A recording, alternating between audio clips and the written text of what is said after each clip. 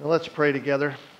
Father, we ask that you would attend to our time, that you would honor your name through your word, and as we hear from you, as we look at what you have for us this morning through this passage, Lord, may it attend to our hearts, may it challenge us and encourage us and cause us to change into the Christ-likeness that you desire. Unto your glory and unto your praise, we pray. Amen. Let's take our Bibles this morning and open them to Luke chapter 15. Luke chapter 15. I don't know about you, but this has been such a profound study for me. It's a joy, really, to bring what I've learned in my own study to all of us. It has been transformational in my own thinking, in the reality about the subtle danger of self-righteousness. The reality of how self-righteousness can lodge itself in the heart. Self-righteousness, of course, can be manifested in a whole host of ways in life. And of course, the obvious and most prevalent way that we see, particularly in the Scriptures, is in those who we know when Jesus was on the earth and who were the leaders in the Judaism of the day, and that was the Pharisees. The religious leaders of the day who were the teachers and protectors of religious practice. A religious practice that had, in fact, convinced them that by doing religious things, by keeping the biblical law to the letter, that they were then, therefore, righteous before God. And of course, as people, as you and I today study the Word of God, we know that the Scriptures are the Word of God, and we can see the danger of that kind of thinking in any religion. Failure at perfect obedience, failure to keep things perfectly is inevitable at all kinds of levels. And so to continue in the deceptive belief that one is religious because they strive at keeping some religious practice is simply to be self-deceived by one's own life. To be blinded by the illusion of one's own efforts at being righteous, good. Why? Because the reality is that every person continues to fail in a perfect duty. And therefore, the need for continual modification is necessary to the practice of religious activity in order to appease a guilty conscience. A guilty conscience by which God has put in all of us by His very creation, and the conscience that knows that it has failed and therefore it is not righteous. And so, there's this continual editing process that takes place as to the standard by which I define my goodness, the standard by which I define my maturity, the standard by which religious practice is exercised so that one can continue to believe that if I do those things, therefore then I am righteous when in fact I'm not. This happens all the time in our world. It happens, in fact, both in formal religion as well as with the irreligious. Even rank pagans will convince themselves that because of how they live, that God will not judge them. After all, they will go about convincing themselves by their life that they are good enough. That's the standard of their righteousness. If I'm good, then I am good with the eternal judge. And of course, we understand that no one is righteous before a holy God. We understand that. We are here as those who profess to know Jesus Christ. We understand that because no one can be perfect, they cannot stand before a holy God unless they are perfect. And therefore, because they're not perfect, they will be judged for their imperfection, their sin. And unless one repents of their sinful self-righteousness, they will die an eternal, conscious death in their sin. Jesus even told the Pharisees, listen, if you don't believe in me, you will die in your sin. And so a Pharisaical heart is eternally deadly. But it isn't only the unbeliever that can exercise a Pharisaical heart. Even those who are genuinely saved can exercise their life in a way that is Pharisaical. We who are believers can live self-righteously. And I guess this is the subtlety that I'm seeing within the study of our text. The subtlety with which I want all of us to be concerned about or to be thinking about. Because it is far too easy for us as Christians to just push ourselves out of the way when we look at this text. To read it almost as if it's some kind of nice Aesop story. Some kind of fable in the Bible. Not necessarily an untruth. Jesus certainly is speaking truth, but we certainly don't have ourselves in the text. Because Jesus is clearly exposing the self-righteous hearts of the Pharisees who have rejected any relationship or any need to have a relationship with Jesus Christ in their lives. They're unbelievers. And so you can read this text and easily just sit on the sidelines and watch what's happening. With all that said and known, we have to not remove ourselves too far from the implications. Because it is tragically easy for us to exercise a Pharisaical heart as Christians. We too can live self-righteously. Not necessarily in the sense that we believe our salvation relies on what we do. We understand justification is by faith alone, that it is in Christ alone, it is by grace alone, it is according to the gospel alone.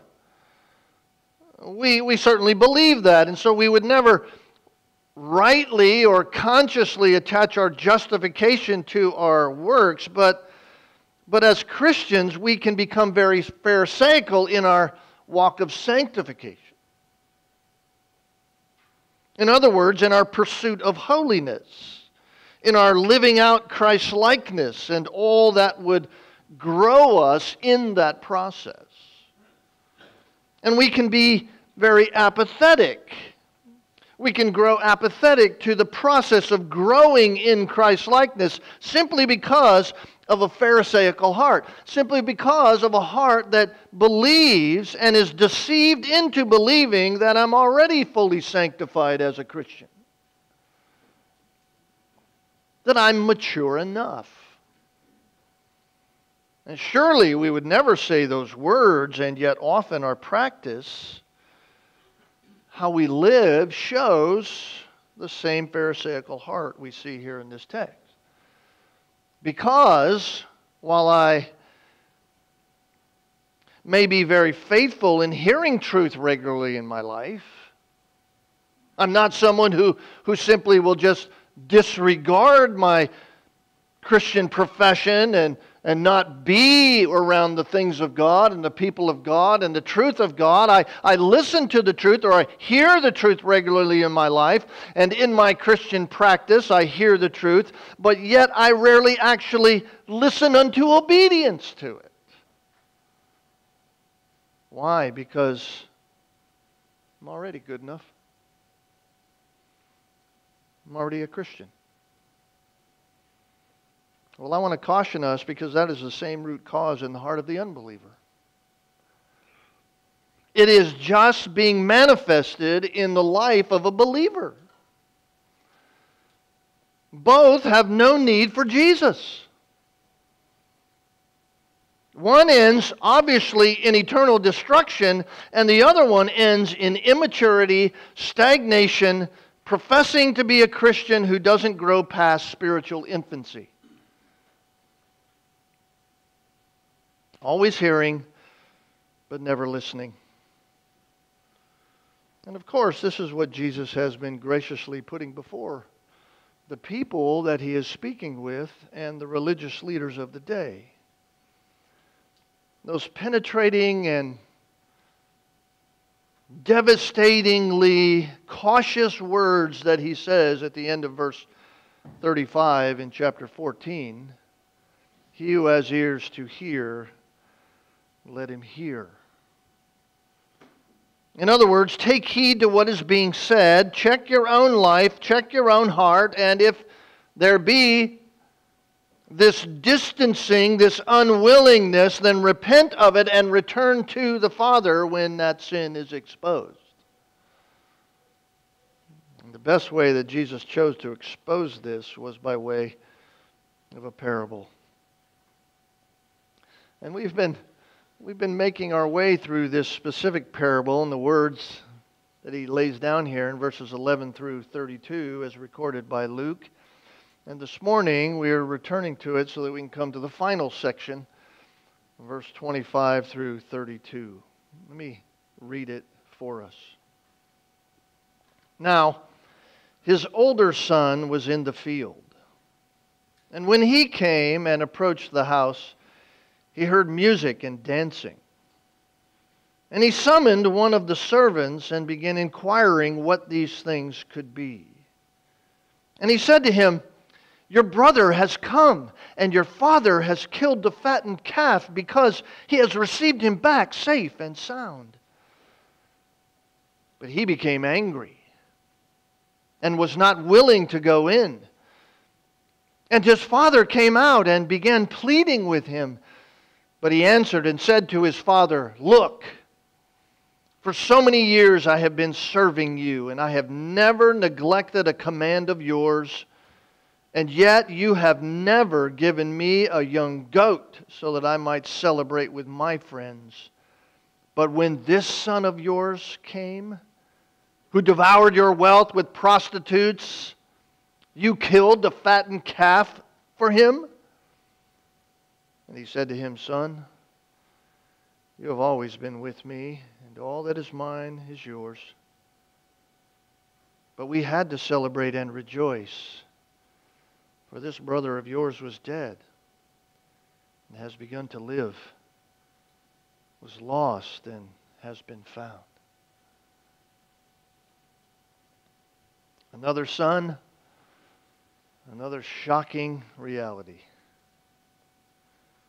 We've already looked intently at the younger son. The younger brother in this story makes an unimaginable demand of his father. He asks for his share of the inheritance. He would have been given 1/3 of it. The older son would have been slotted to get 2/3 of the inheritance, being the older son.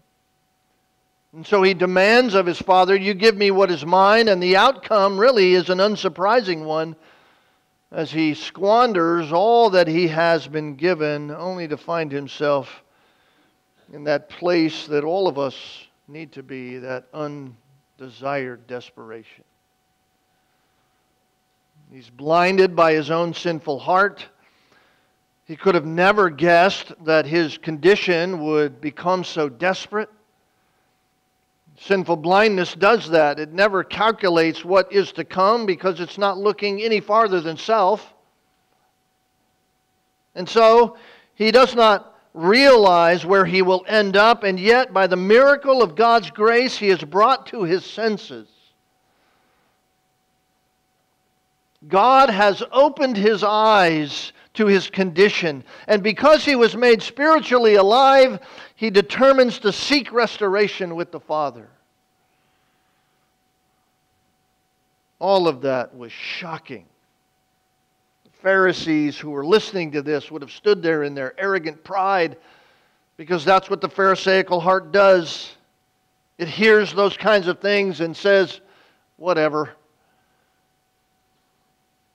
And of course, as shocking as his sin was and how it brought shame upon the entire family, it was even more shocking to see how the father responded. It was an unfathomable restoration with the son, because the father had always been desiring it. The father had always wanted that kind of restoration. He had been watching, he had been waiting. And when the time had come, he showed the son he showers him with compassion. He restores him as one of his own.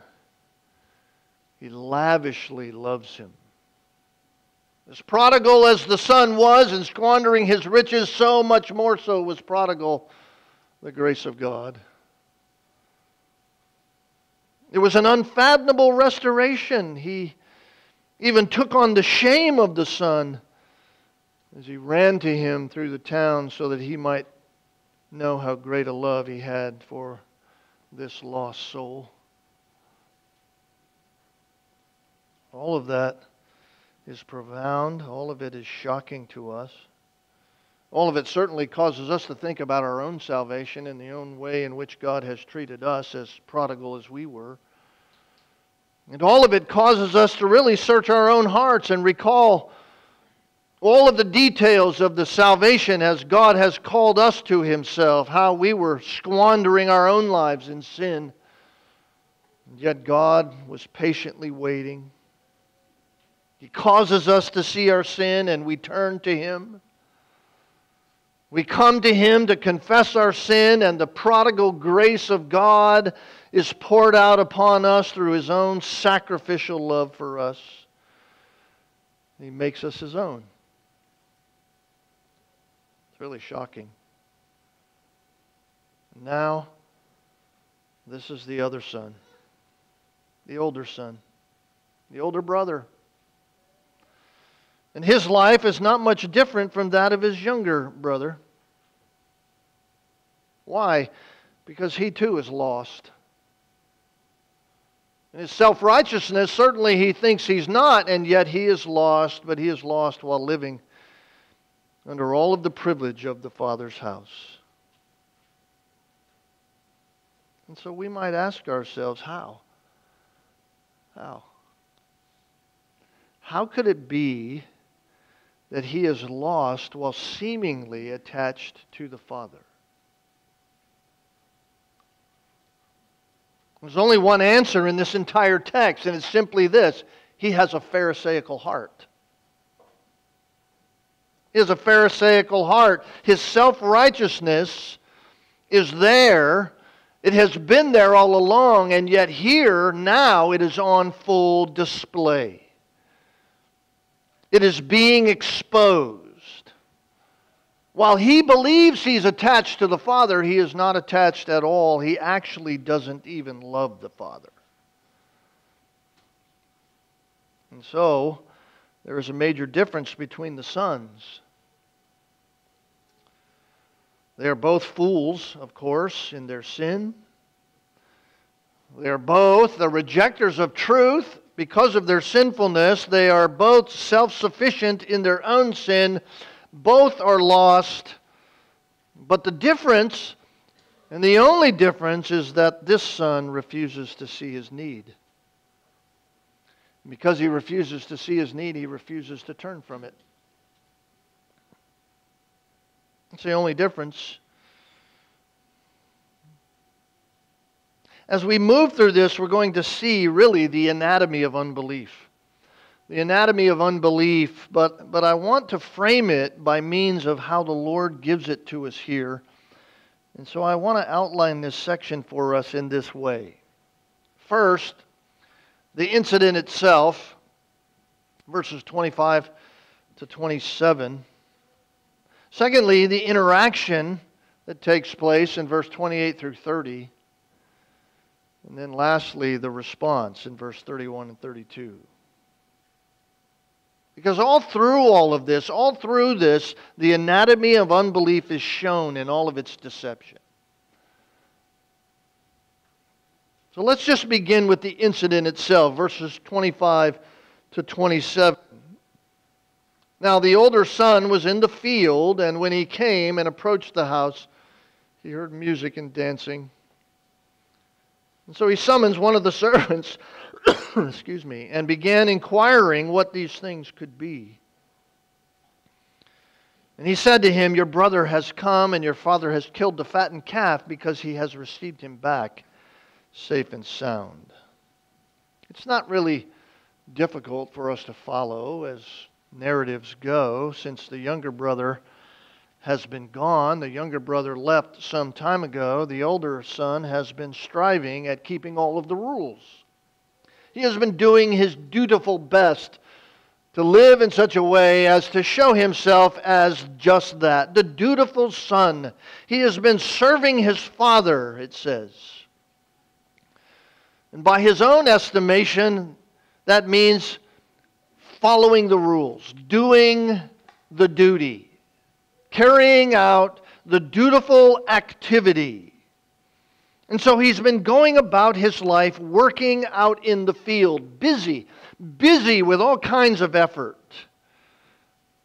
This is certainly the Pharisaical heart in practice. Dutiful at work, busy with religious activity. The self-righteous are always great workers of religious practice. Self-righteous are always busy in religion. And when he comes toward the house, as he's making his way home from his work, he hears music. It's an interesting way in which Jesus says this here. The whole terminology there in the end where it says he heard music and dancing, it's where we get our word symphony from. It's the root word of a symphony. It's a symphonic playing that's going on. In other words, there's a great rejoicing going on. And of course, because of his own self-righteousness, because of his own Pharisaical heart, he's curious about it, wonder what's happening.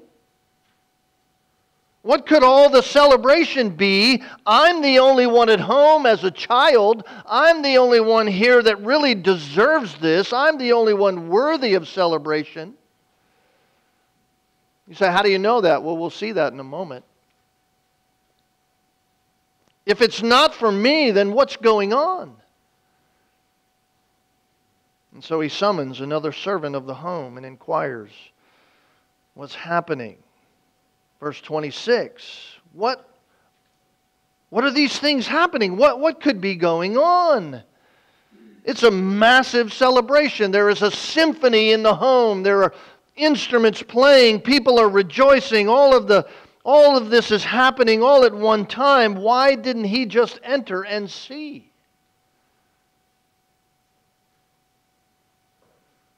Well, give him the benefit of the doubt for a moment. He just came in from the field. He just came in from probably following oxen around, tending the field, watching the livestock, whatever it was. Maybe he just needs to clean up first. Maybe that's what's on his mind. Maybe he's just thinking, hey, listen, I want to go in, but I'm a little dirty. Let somebody tell me what's happening so I can go clean myself up first and make my way into the house, be presentable. Maybe that's why he asked it. He's perplexed. In his mind, all of this is completely out of place with what he would expect as he comes back from his efforts. Why? Because the Pharisaical heart always just simply sees himself. And that's what he sees. He sees his service. He sees his own righteousness, his own efforts. The only one who could be celebrated would be him. But that's not what he hears. Verse 27, the servant says to him, "Your brother has come." Shock. But on top of that shock, your father has killed the fattened calf. What? Shock number 2. He's received him back safe and sound. Shock number 3. It's not about you. It's about the one you hate. And it's a grand celebration. This is great news. The celebration is commensurate with what has taken place. Your brother is back. Your father has commanded a celebration. Instead of making him pay for his foolish life, instead of giving him what he actually deserves by way of the sin he has committed, he has been by your father graciously forgiven.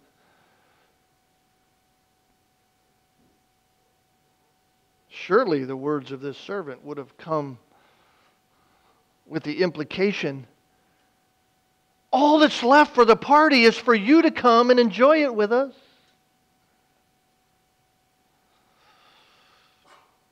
In other words, all that's needed now to complete the celebration is for you to be here too.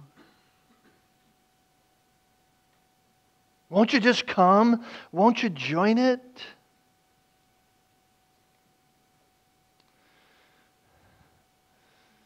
There's that 3-letter word again. But. Only this time it's not describing God, as we saw in our last study. This is not describing God. It's describing the sinful Pharisaical heart that has been hiding for years. It's describing what is actually underneath. It's being unearthed so that all can see it. So that not only the Pharisees that are standing there that day would be exposed for who they were and all their hypocritical nature, but everyone else would be exposed in their own heart as well. And I hope and trust that all of us in our own Pharisaical ways will be exposed by it.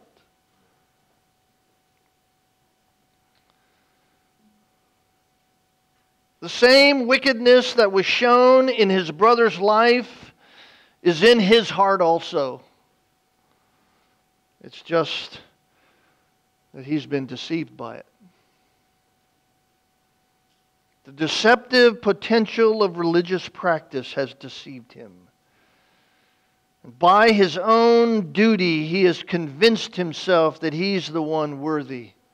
He's the one whom God should be praising. He's the one whom should have the celebration. But all of this just exposes who he is. Exposes his heart. And so, out of his unmitigated spiritual blindness flows his unrighteous anger.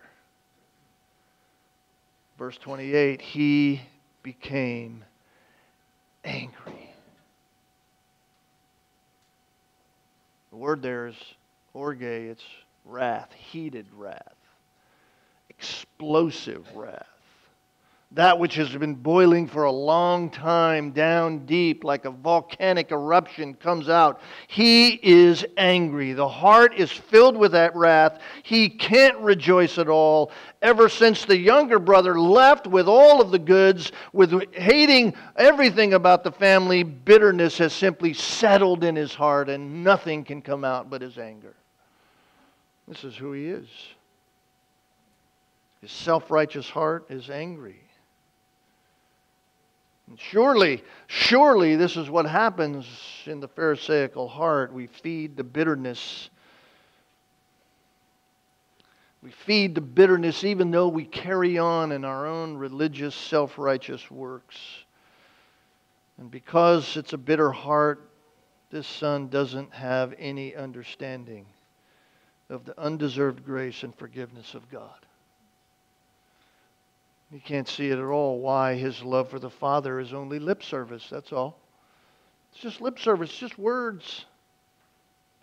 It's just words. In this entire parable, this is the only section where a self-righteous Pharisaical heart could actually go, yes, I agree with all of that. Everything else thus far has been complete shock. No way would God do that. No way would a father ever do that in that society. It's all Shocking. And now it's as if someone is finally making sense to the Pharisaical heart. Honor needs to be restored. And this son, the older son, he's about to restore it. Both the son, the younger brother, and now my father, they've both acted shamefully. It needs to be set straight. It needs to be righted. And this son is unwilling to enter this sham celebration. Why? He's lost. He's lost. He's blinded by his own sin, and he refuses to see it. Anger is such a fog in his heart, something he's been ministering to for years. The father doesn't give him what he wants, and so he tamps it down, seeming to be righteous, but he's only bitter. In fact, because of his own self-righteousness, he's not even able, let alone willing, to see his sin. The Proverbs tell us that only the fool is right in his own eyes. Proverbs 12, verse 15, the way of the fool is right in his own eyes, but a wise man is he who listens to counsel. Proverbs 21, 2, every man's way is right in his own eyes, but the Lord weighs the hearts. This is what's happening. Oh, he's right in his own eyes. He's got it all down. He knows what's going on. He's going to make it right. And so what happens here? He's unwilling to go in. That's what it says. He will not go into this celebration, and the Father comes to him. Once again, shocking. The prodigal grace of God on display. An unfathomable compassion of God in verse 28. His father came out and began pleading with him. Beloved, let's make no mistake here. God's mercy is new every morning. The Father comes to seek and to save that which is lost.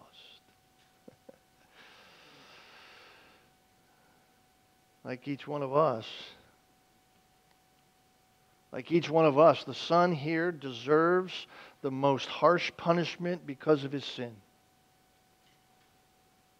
He doesn't deserve for the Father to come to him. He doesn't deserve to be even part of the celebration. He doesn't deserve to be even invited to the celebration. He deserves none of that. And yet here is the unfathomable compassion of the Father. By the way, the word used here in the original language is the same word, root word, that begins to describe the work of the Holy Spirit. The paraclete or the parakletos in the original language for the Holy Spirit, that same root word is used here. This is God coming alongside, pleading. This is the gospel. This is God Himself pleading, won't you come? Please come. Don't stay out here. It's only going to end in your destruction.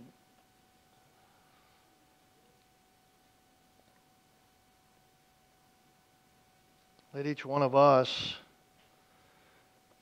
think about this.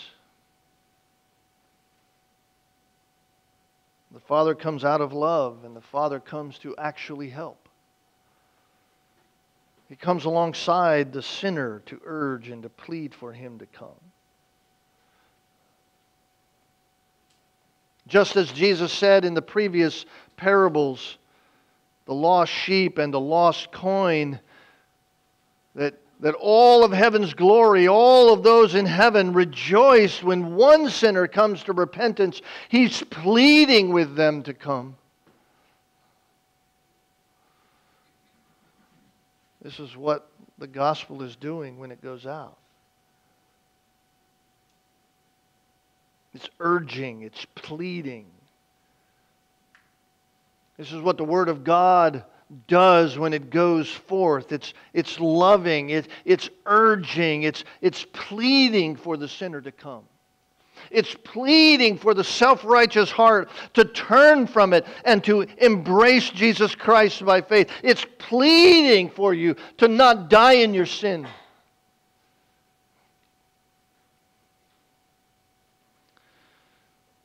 But in the Pharisaical heart, all the unmitigated bitterness now floods the scene, and it spews out its own untempered view of self. Here's his view of himself, verse 29. He answered and said to his father, "Look." That would have been shocking in that culture. No son would ever do that to their father. No son would ever speak to their father as if to saying, "Listen, you sit down, I'll tell you a thing or two." Look. Look. For so many years I've been serving you. That's his view of self. All this time you haven't even noticed me. All this time I've been doing my dutiful duty for you. I've noticed never neglected a command of yours. I haven't failed you one time at one place in the smallest of ways. I've never done anything like that. I've never neglected anything of yours, and yet you have never given me the smallest of things, a young goat, a little kid of the smallest of things that we have, so that I might celebrate with my friends, those who are like me and those whom I love. For him, all the years that he has been practicing his own self-righteousness for the Father ended up in a dead-end street. He hasn't really loved the Father at all. That's not why he did it. That's not why he worked. He didn't work because he loved the Father. No, he's worked in order to earn the Father's love. He's hated every minute of it. He's disdained every sacrificial moment. That's why he says, I've never neglected you. I've never neglected a command. I have never failed at doing what you have commanded me to do. In other words, I have exercised perfect obedience. I've done it perfectly in your sight. Jesus is implying to the Pharisees of that day and to every Pharisaical heart that's listening to him, listen, you want the exact same thing the young brother wanted. You've always wanted that. You just chose the deceptive path to get it. Your younger brother came out of boldness and out of right in front of everybody and said, hey, Father, give me what is mine. You came under the guise of a religious deception, saying that you were with me, but you were not with me. You chose the deceptive path, your own self-righteousness. I've never failed you, Father. Beloved, that's the Pharisaical heart in full color, is it not? Hypocritical self-deception that convinces the one that lives by it that they are good enough. It's all an illusion. It's all smoke and mirrors. I've done all I need to do. And because I've done what I've done, the Father, and here we know that to be God Himself, He should recognize it. He should acknowledge it.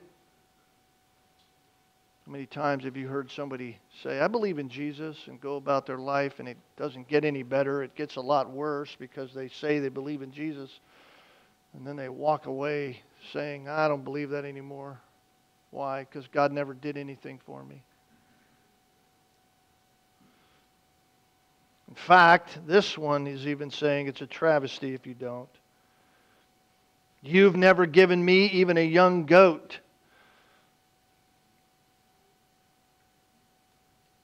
So out of his untempered view of self, the Pharisaical heart makes an unfair accusation of the Father.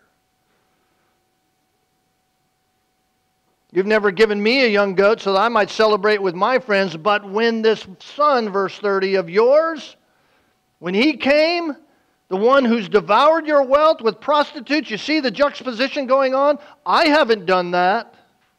I haven't been like him. He's much worse than I. I've been here serving you. I've been here giving to you. I've been here doing what you asked of me. But not that son. That's your son. I thought I was your son, but he's not even your son. I'm your son. It's an unfair accusation of the Father. And so he goes from boasting of self, turns the blame on God. The reason I'm like this is because of you. For all the perfect service and all the perfect obedience that I've done, what did you give me, he says. You didn't even give me the smallest of things that I could celebrate with my friends. Implication, you're a bad father. You're a bad father to me. You should be grateful for what I've done for you, but you're not. I've heard people say, I'll never serve a God like that. A God who judges the sinner. I'll never serve a God like that. A God who won't reward people for how good they are. No way. Beloved, that's a Pharisaical heart. Mark it. Mark it, the host of heaven never rejoice for the self-righteous. The hosts of heaven never rejoice for the self-righteous. Heaven rejoices over one sinner who comes to repentance. Never does it rejoice for one or any number of self-righteous who boast in themselves.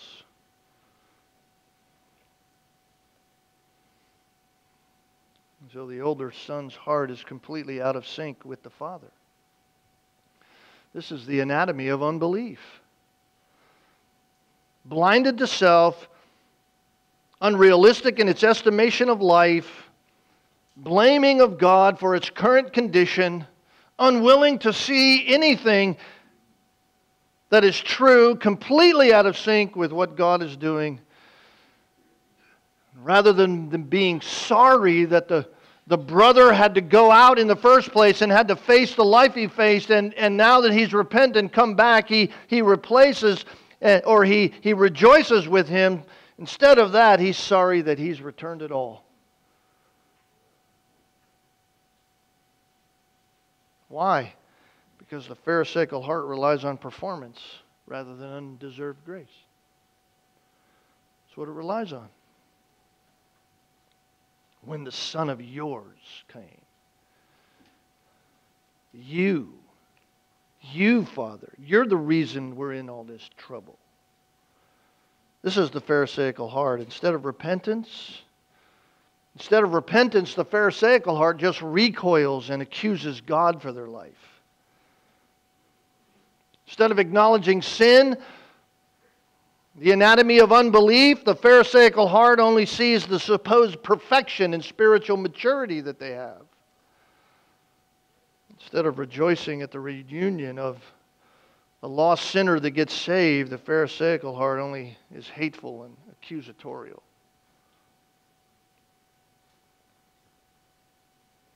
And so from the incident and the interaction, we get the response. Here's the response, verse 31 and 32. And he said to him, this is the father once again, Son, you've always been with me. All that is mine is yours. Once again, here's the father taking on the shame. All of the shame should be pointed at that son. All of the shame should be upon his head, and yet here is the father willing and patiently to continue pleading with him and explaining to him and showing him out of prodigal grace that his perspective is wrong. Son, you've always been with me. All that is mine is yours. We had to celebrate. In other words, this is the spontaneous response of the glories of heaven. We had to celebrate and rejoice. Why? Because this brother of yours was dead. He now lives. He was lost. He's been found. Beloved, this is an undeserved explanation. An undeserved explanation. Why should a sinner turn to God? Well, not because God explains to you why. You should turn to God because He's God, and you are not.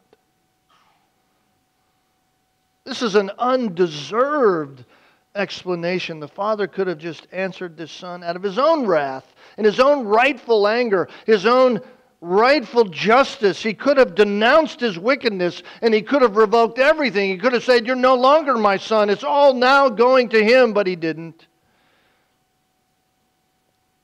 Instead, this lost, prodigal son stands under the shower of prodigal grace. It's the final shocking reality in the story.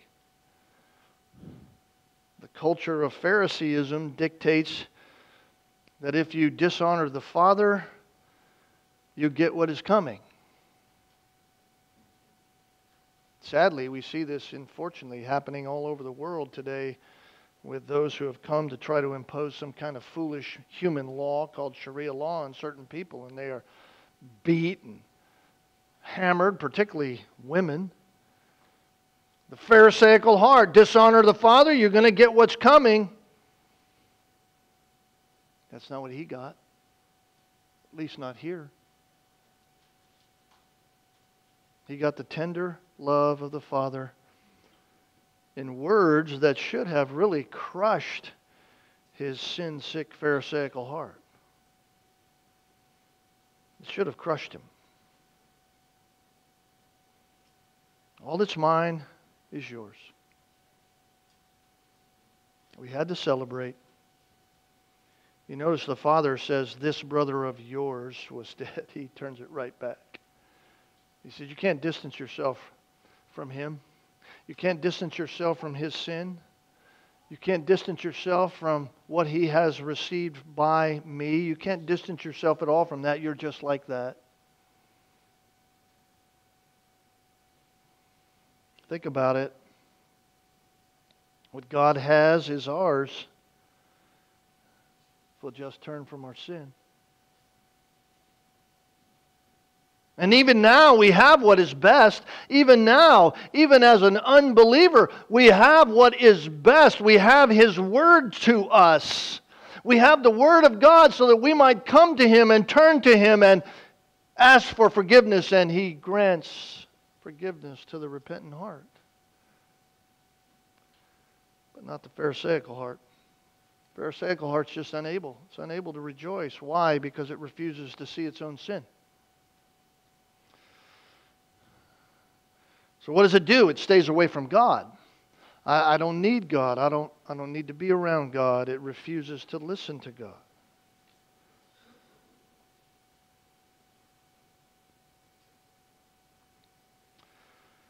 It's kind of a shocking ending, isn't it? It's almost like you're driving a car down this beautiful road, and you're seeing all the details come, and then all of a sudden it drops off like a cliff.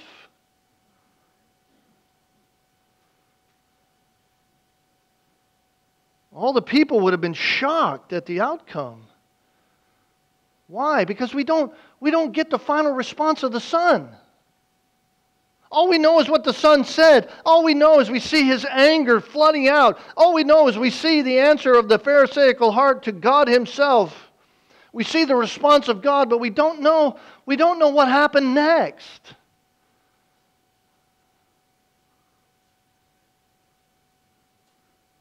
What did He do?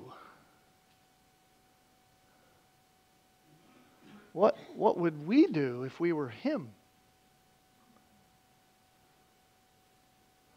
Well, That all depends on what you do with Jesus.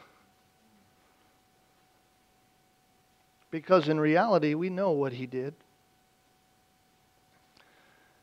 He represents the Pharisees of the day, the Jewish leadership, those who carried out religious activity. That's who Jesus is addressing in this story. They are the older son. And their answer is known. We know what they did. The older son took the father, and he picked up the hammer and got some nails and nailed him to the cross. That's what he did. He killed him like a common criminal. It's what the Pharisaical heart still does with Jesus.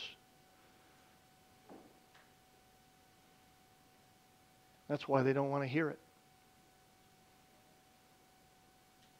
And the question to us this morning, beloved, is simply this. Are we hearing? Are we listening? If not, we need to. We need to repent. Because each one of us is living under, right now, the prodigal grace of God. But there is coming a day when that grace will end.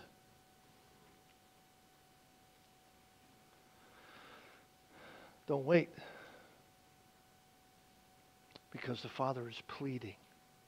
Pleading. Let's pray together.